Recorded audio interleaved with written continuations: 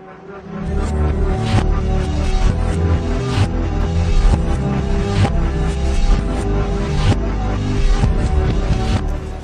guys, and welcome to another episode of Among the Stars Celebrity Perfume Reviews. Today I am reviewing Wild Elixir by Shakira. This is the follow-up to its predecessor Elixir, and this one kind of takes on its own new life. And I will say that this was the first one out of all of them that drove me to wanting the Elixir line just off of the box when it got announced. So on the box you've got these two black panthers in the middle. And then it's kind of got this light radiating out the middle. There's a heart up there, some flowers. That same kind of raindrop that's on the Elixir box. If you guys can see that. It kind of carries itself over to the Wild Elixir. You've got this kind of, I can't even think of the word I want to use. And then they kind of carry on to the side and side there. So, there's that. The bottle this time, although looked a little bit similar to the original Elixir, the liquid's a little bit darker. The gold is definitely a little bit darker. And on top it's black this time and still got that signature Shakira S. So, this one has, its notes are, the top notes are tangerine, bergamot, and blackcurrant. Middle notes are peach, orange blossom, and rose. And the base notes are cedar, sandalwood, and patchouli. So, with this one, I will say it's not, I don't like this one the most.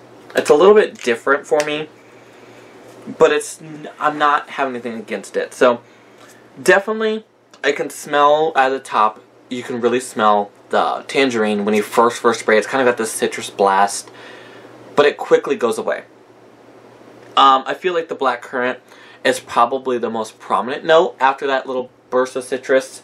It's that little blackcurrant that comes in and adds a little bit of a weird fruitiness to the fragrance.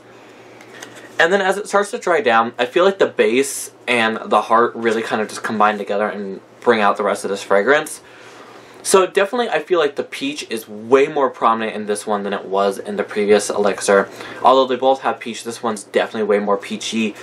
And it's weird because I feel like the sandalwood really comes out. I feel like almost sandalwood is the start of this fragrance. But the peach, the sandalwood, the blackcurrant, the tangerine all kind of give it this weird kind of African fruit vibe to it, if that makes any sense at all. But it's weird because it's this kind of, I don't want to say syrupy because it's not syrupy, but it's just this kind of like drenched, deep, exotic fruit kind of scent. That kind of is just woody, and it's almost like you're smelling a fruit tree, if that makes any sense. Because you got that patchouli to kind of add that like earthiness to the fragrance. But I definitely feel like the patchouli isn't as strong in this fragrance because I hate patchouli. And that's part of the reason why I don't like this fragrance is because the patchouli is there.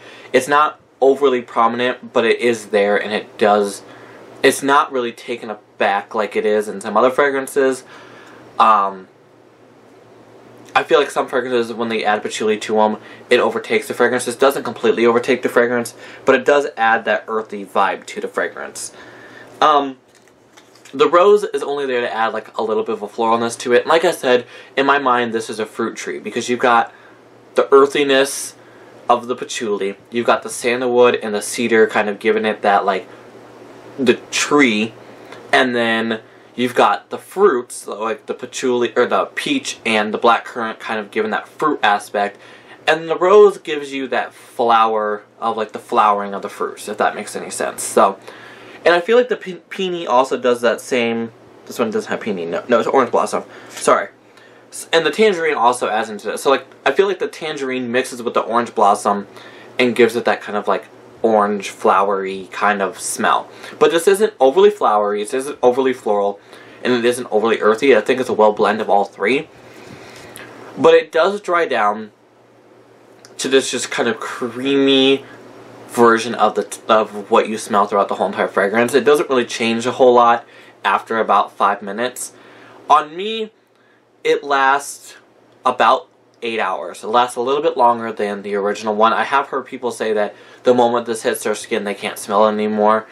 And it's also a little bit closer and a little more sensual than the original Elixir. So I can see why they say that, but it does, for me, it lasts about 8 hours. So for this one, I would definitely wear this in the like end of summer, beginning of fall. And I could see this as someone's signature scent, but I almost feel like this could be someone's signature nighttime scent. It isn't overly nighttimey or whatever, but it is kind of a little more sensual than the previous Elixir was, if that makes any sense at all. So there you guys go. There is my review of Elixir by Miss Shakira, or Wild Elixir. Wow, I just cannot talk tonight. So anyway, thanks so much for watching, guys. Follow me on Twitter, Perfume, Instagram, Among the Stars Perfume.